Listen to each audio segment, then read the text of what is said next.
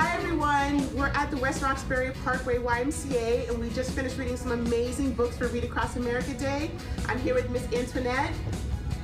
And we want to say good morning, eye-opener! Miss Antoinette, very excited. She got to be a guest reader at the YMCA of Boston for Read Across America Week.